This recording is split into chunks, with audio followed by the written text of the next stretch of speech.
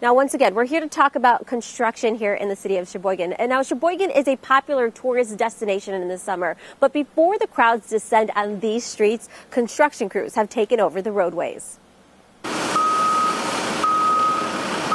About 100 construction workers are working on 7 different construction projects across the city of Sheboygan. Here, crews are working on replacing a 100-year-old sanitary sewage line at 7th and Bell Street.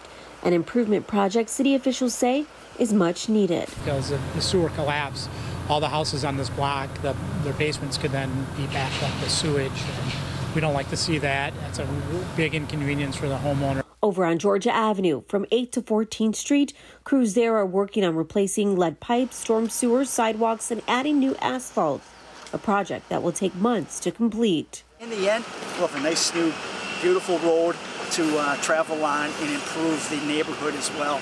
And to improve safety for drivers, construction crews will be adding a new traffic signal at this intersection at 14th Street and Georgia Avenue. Because of a new apartment complex and the increased traffic demand and flow, to make that crossing safer. Officials say they're working as hard as they can to get these multiple projects completed before the fall. Our people that are doing construction are then start leaf collection, so we try to get everything wrapped up in time that we can still collect the leaves.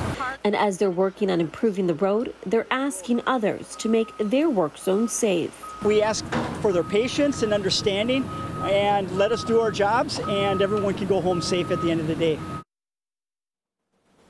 Now, if you want to stay updated on these construction projects, officials say the best way to stay updated on these is to head to the Department of Public Works website, or you can also follow their social media accounts. They post regularly on those updates on these projects that are happening across the city. Back to you guys.